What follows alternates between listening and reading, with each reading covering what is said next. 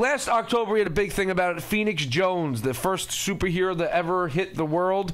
Seattle's own Phoenix Jones. I seen him on gay Dr. Drew's Life Changers. Oh, yeah? I did see him on there. Yeah. And he's really ridiculous. He's insane. Well, the first supervillain has come out. No His way. name is Rex Velvet. Rex what? There's a picture of Rex Velvet. Do you have the video of Rex Velvet, Mike? Yeah, you're wearing that mustache. There's a video of him being all diabolical and shit. Wait. And he basically said, "Let's rid our city of these silly vigilante nerds." That's Rex Velvet's Oh, that's amazing. fucking quote. A legitimate supervillain. This just got cool. Like, it wasn't cool. But are we? Is this going to escalate? Where superhero. I hope it does. all of I a hope sudden we're like, well, why not though? Have we come to a point in society where we now will have legitimate superheroes and fucking supervillains? That's awesome. I think it'll make life more interesting. Get a hobby. Go learn to ice skate, you asshole. The fuck, man? Do we need we have enough shit going around. Do we need supervillains and fucking goddamn superheroes? Mike, do you have the video of it? No, it's not that. Fuck, man! I wanted to see that. It's probably ridiculous. He's insane. Is he really? It's so ridiculous. Great. Imagine they fight, they have a big battle. Would you rather meet the supervillain or Phoenix Jones? Supervillain. I think probably way Supervillain more for sure. hysterical. Yeah. Phoenix Jones is gay. He's like a Boy Scout. I don't like him. Keep my bag 52 on fire this week. It says supervillains can only do diabolical things when they get off at work at Cinnabon. Yeah, exactly. Exactly. But he's got all the qualities of a supervillain. He's got the mustache. Right. He's got the fucking evil hat. He's got the fucking patch on his eye. Wait. Diabolical. He's got that mustache. He gets out of his car. He's like, You put it upside goes- down. is it upside down? Yeah, it's upside Your down. mustache is upside down. Let me see. Your joke is He fucking gets hit. out of his car. He's like, I could put a coin into the parking meter, but I won't.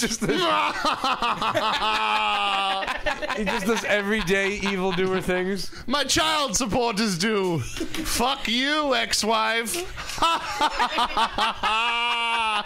I don't recycle. Wait, mine doesn't stick. I refuse to separate paper and plastic. Never. I will never do it. Not on, what's his name? Rex Velvet. What the fuck name is that? That's a great name. Rex Velvet. That's fucking terrible. I won the lottery, but I'm not reporting it to the authorities. Diabolical. Rex Velvet. Diabolical. We gotta wrap it up. Oh, really? No more Brandy phone calls. What? That's it. See how fast? over? It's over. My date asked me for a Diet Pepsi, but I brought her a Coke. What kind of fucking diabolical shit is this guy gonna do? JZ09 in the chat room says Rex Velvet sounds like a porn star. He does. sound He like does. a porn star. Bow, chicka, wow, wow. Rex Velvet. Rex Velvet. I said I was wearing a rubber. You're now pregnant. Do you remember that STD test I said I got? I said I got. Matt Stella Gem says he probably never leaves the toilet seat down. He doesn't. All right, we gotta wrap it up. Brandy, what do you got? Mac cream sheen glass. I didn't have to replace it after an hour. Wow. There you go. It's exciting. Plugging makeup lines. Is Mac. it blonde? Because apparently that's on your face. Carmen, what do you got, brother? I got this big ass dick behind me. You know what's creepy?